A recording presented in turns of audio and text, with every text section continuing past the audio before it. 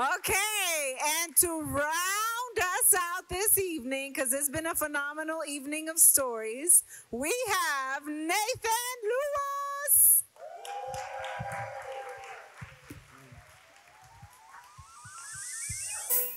All right, everybody, before I get started, just real quick, if you've heard anything here tonight from any of these storytellers that sounds like your own life, can I get an oh yeah? Can you go, oh yeah?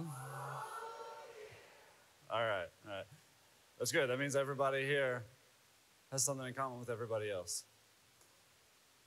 I didn't plan to tell this story tonight, so we're going to see how this goes. I was a really lucky kid, though I didn't know it at the time.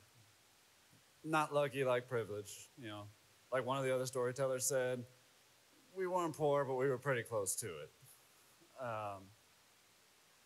But I was lucky because I got to know 6 of my 8 great-grandparents before they passed.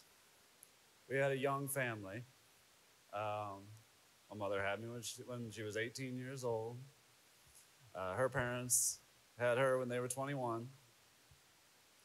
So we were very lucky that I got to know 4 of my great-grandmothers and 2 of my great-grandfathers. The last one passed when I was 19 years old. And every kitchen in our family was different. All ruled by women, of course.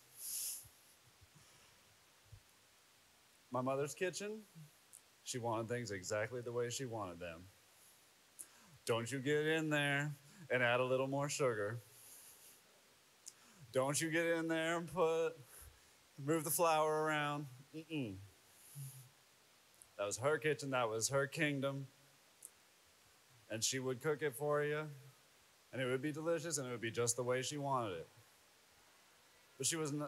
But ironically, even though she was a teacher on her day job, she was not teaching us to cook at home. I guess she'd had enough. Her mother grew up in the age of convenience food, TV dinners, post-war, convenience, just add water, boil it, here's dinner. We don't tell her, but Grandma Margot can't really cook. But we still go there for Christmas Eve dinner.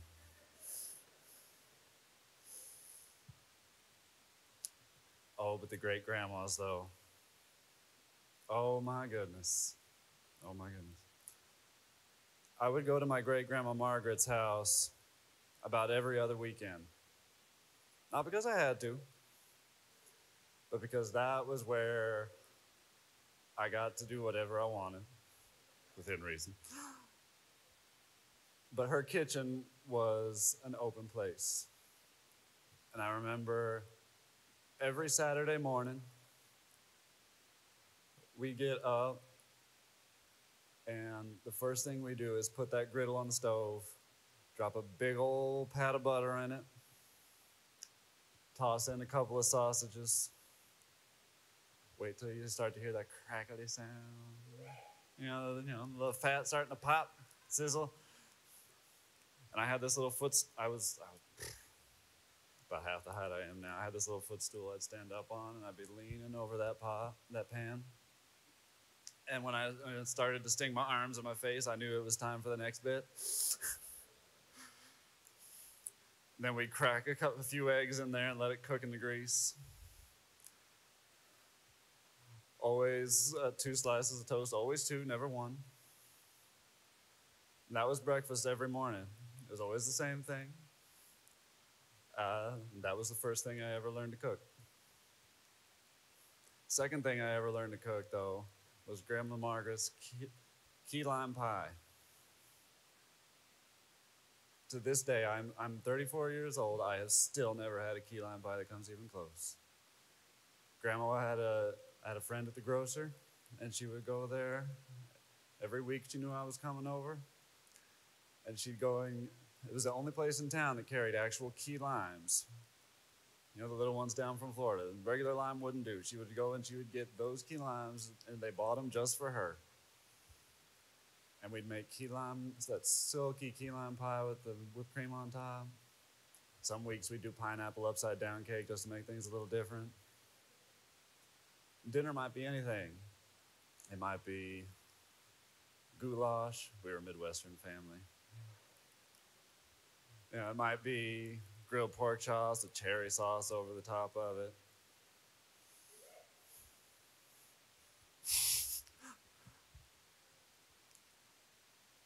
And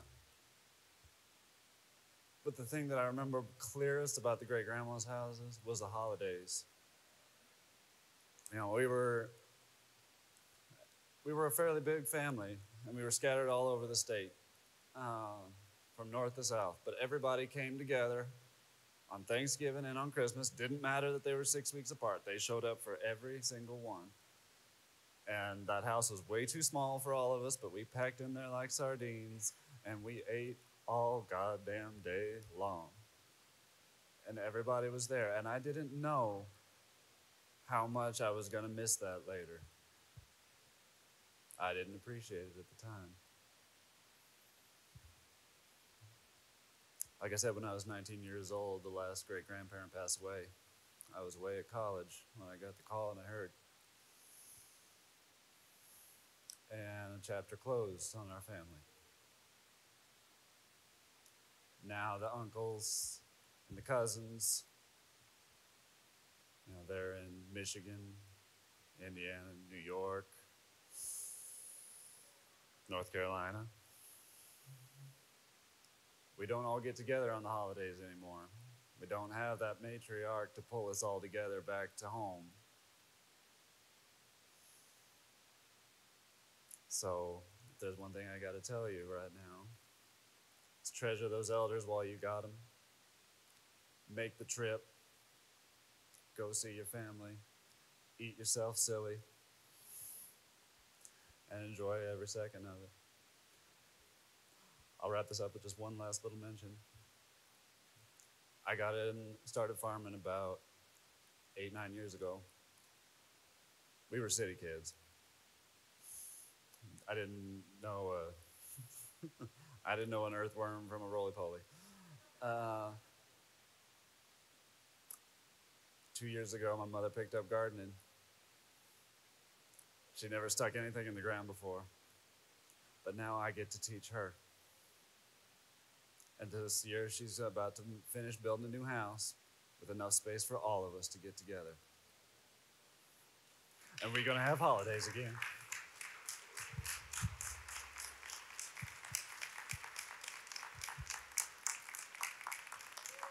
Beautiful. Let's hear for Nathan Lewis.